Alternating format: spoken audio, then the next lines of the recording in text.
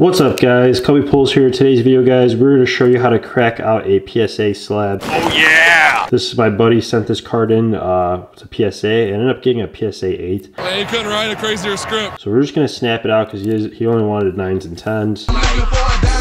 Didn't think we were going to get any 8s, but obviously this one's an 8, so we're going to snap it out. I'm going to show you guys how we snap it out. Let me grab my tool. I have this Husky tool here. Put a link in the bio so you guys can purchase it, but basically 7-inch high leverage diagonal pliers from Husky. But yeah, check out that link in the bio. So what we're going to want to do is make sure you have it in a team bag so none of the particles go flying everywhere. We're going to crack from the top and also from the bottom, right up the middle here. So I'm going to take the pliers, okay, and then kind of hold it down and away from you, just like that.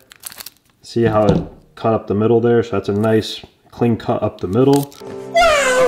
We're just going to do the same thing off the bottom here, trying to line it up. Hold it away from you. Boom, just like that. All right, and then I'm just gonna take it out of the team bag. Looks like a clean cut, so we're just gonna slide it out like that.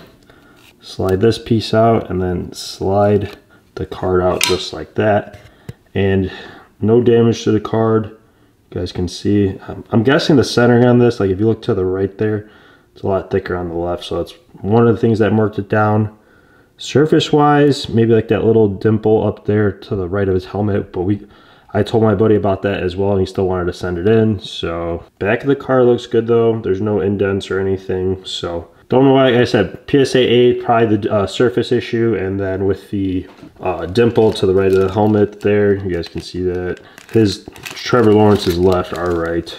So we'll just put them in a penny sleeve and top loader for now, and then send it back to my buddy. So that's how you do that, guys. A quick little video here. Thanks again for watching. If you're new to the channel, hit that subscribe button, hit that bell notification so you get notified when I do post a new video. And that's gonna do it for me. Like I said, thanks again. We'll see you in the next one. Take care.